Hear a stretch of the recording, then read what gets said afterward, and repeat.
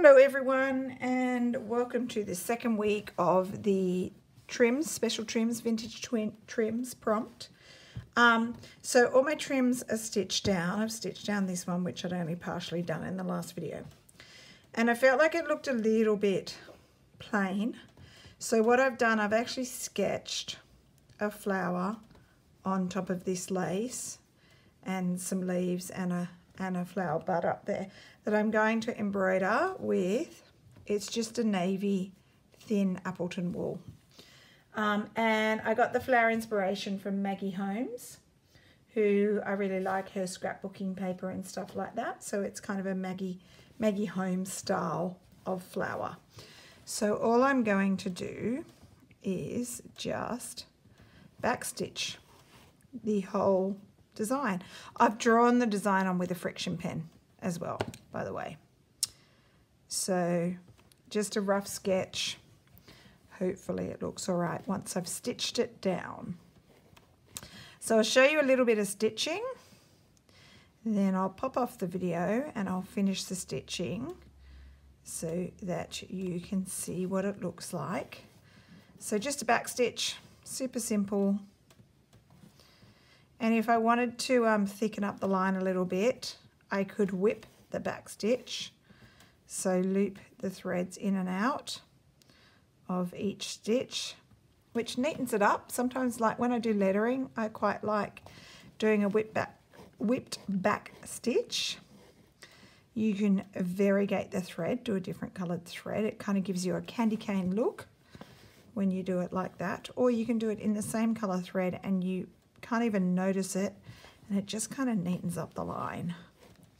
So let's get it all stitched down and then we'll see what it looks like.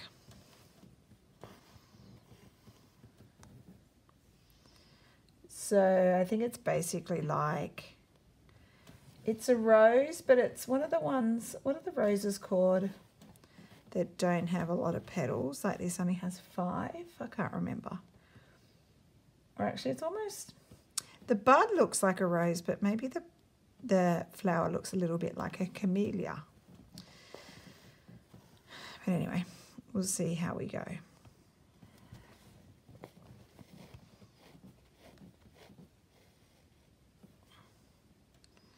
So I'm actually on holidays, just this week, started holidays for a couple of weeks, which is good because once you get to the end of term, I'm sure there's quite a few of you I know are teachers out there or have been teachers. It's really exhausting and you just need a break, even just a mental break. And the good news is I have no marking. Finally, got all my marking done last week, submitted so marks can be sent out to boys, which is wonderful.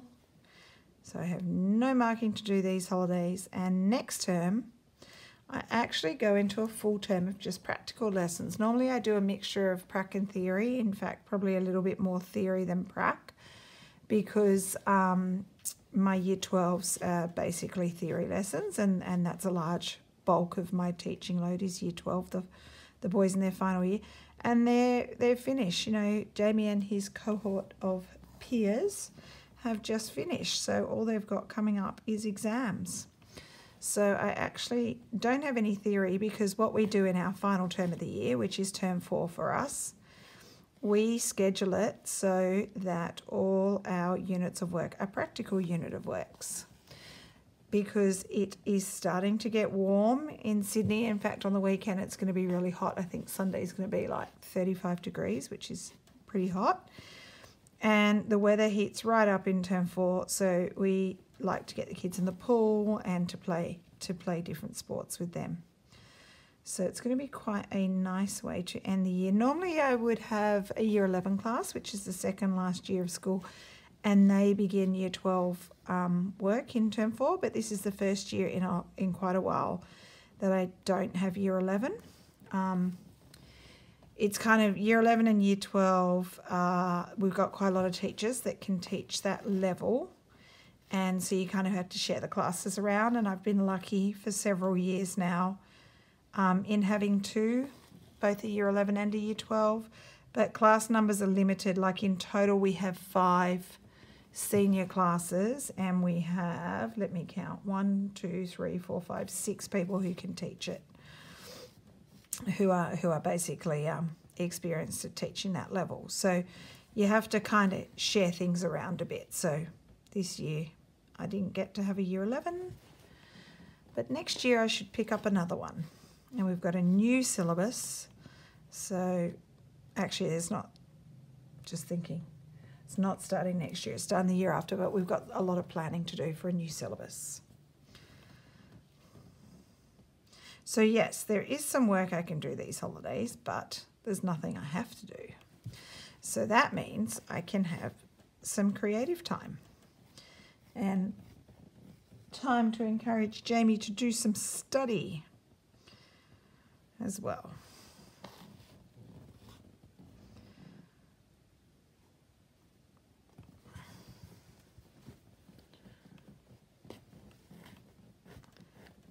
All right, I'm just going to do this first petal, and then what I think I'll do is I'll switch off the camera and just stitch it, because I think it's pretty straightforward. It'd be pretty boring watching me stitch like this for a long period of time. And then I'll turn the video back on and show you the petal done.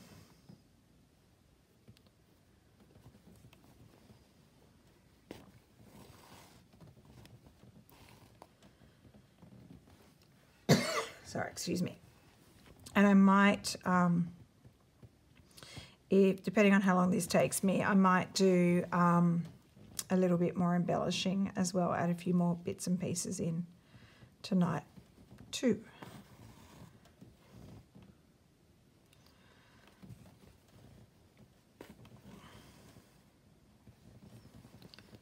Okay, and these flowers have like a little thing like this. Don't know what it's called.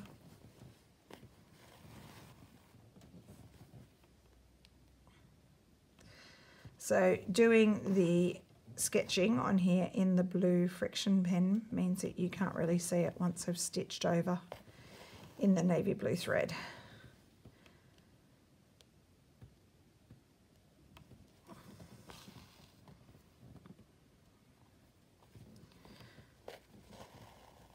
Okay, so that's my first petal. Then I've got 1, 2, 3, 4 more to do. Some leaves I've drawn on, and maybe it's a rosebud, not sure. Anyway, I'm going to turn off the video and I'll come back and show you once I've done a bit more stitching. See you soon. All right, so flower done. I'm happy with how that turned out. And now I had the navy blue seam binding that I wanted to add. I was originally going to add it there, but I'm going to add it along here and just gather and stitch. So I'm using the same navy Appleton wool. I've already just done one stitch just to hold it in place. Hang on, let me get this up here. And then it's quite messy and crinkled already, and I want to keep it that way, not smoothing it out. So I'm just gathering it up, doing just little stitches, even twisting it. It's doing some little stitches, and this navy thread or wool should blend in quite nicely. So just a crinkled little extra trim across the edge.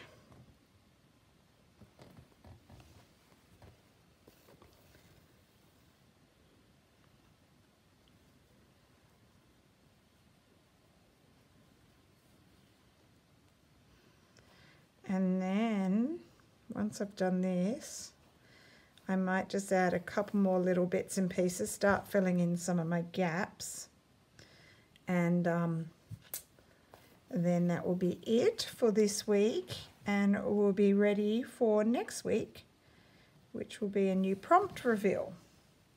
So that'll be my videos first next week. I'll reveal the next 2 prompts, and we're definitely starting to fill up our piece. Now I want to keep some white in between mine. I know some people are completely filling their piece up, and that's fantastic. It looks great. I'll be interested to see how you, some of you fit those last prompts in, because there's a few more to go still. But anyway, you could always start a new one or add some more fabric. Or pick and choose which prompts you like and leave some out. Lots of options.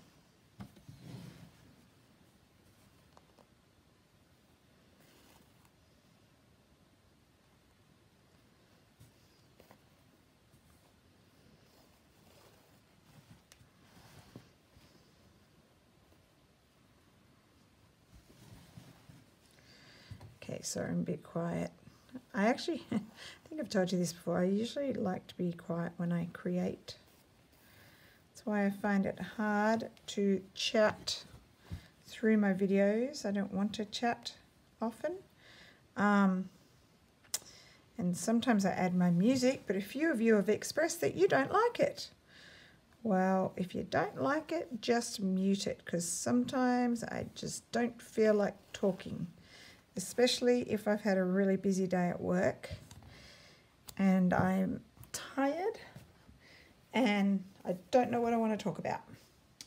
But anyway, I put the music in there when I don't feel like chatting. All right, so I actually don't mind the music. Sometimes I watch videos and you're kind of half watching, half creating at the same time. They've got a bit of music going and I just listen to it and look up every now and then.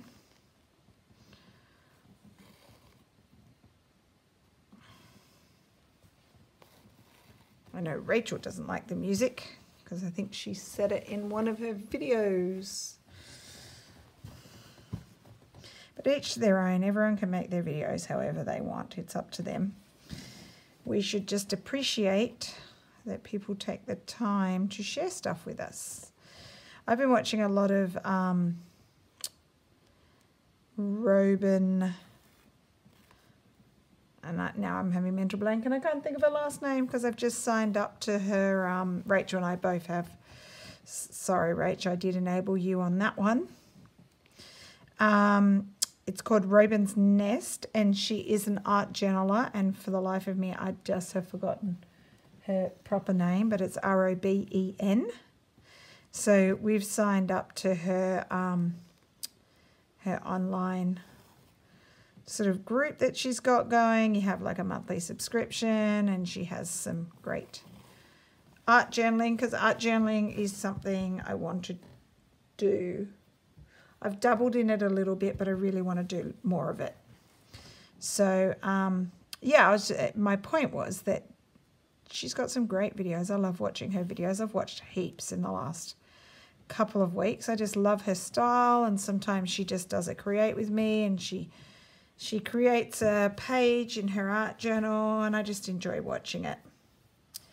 And, you know, I'm thankful for people like that who are willing to share their knowledge and their advice. And, you know, it really doesn't cost us anything other than just having your normal internet connection. And it's lovely when people are so generous with their knowledge, like Robin. So I would say thank you to Robin. I'm sure she doesn't watch my videos, but thank you to her and to other people like her that are really generous with their time. All right. So the next thing was this little embroidery that I cut out the other week.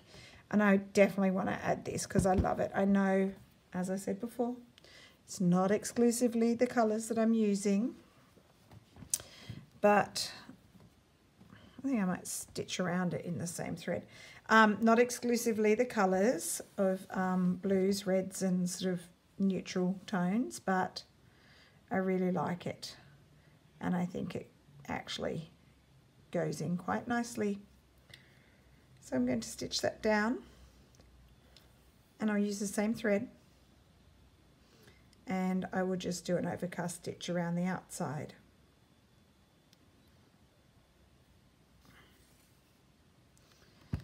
All right, so let's just pin it in place.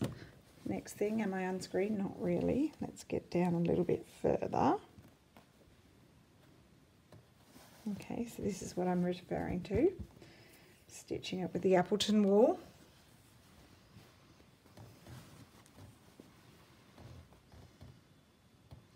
Sometimes it's hard to stay on camera. I remember when you were first making videos, it used to be so funny. You were so far off camera, and then you put in some little guidelines, washi tape on your mat, and now you don't have any problems at all. I'm amazed by the people that can just zoom right in. I've only zoomed in a little bit, so hopefully you can see what I'm doing, but some people zoom right in and they still keep themselves on camera, which is impressive because it is easy to drift off to the side.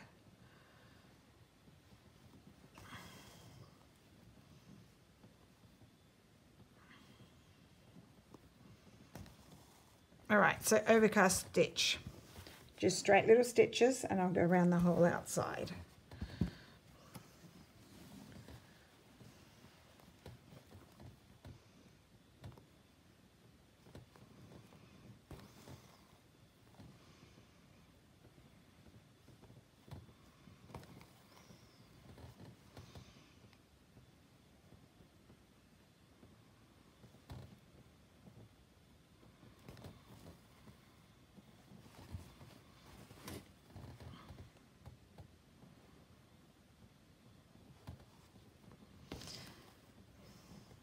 Oops, that one was a bit crooked.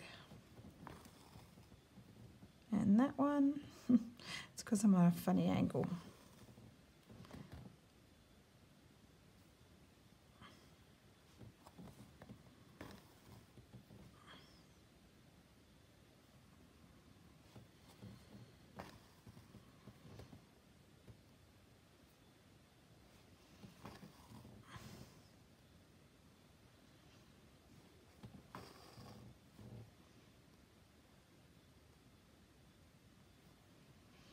All right, I'm going to pop off the camera and I'm going to come back and show you this stitch down. Be back in a sec. So my embroidery stitched down, and then I've just been playing around with some other bits and pieces. So I thought I'd add in some of these old Suffolk puffs. Little piece of trim, lace, don't know what it is. And I've got a big French label there.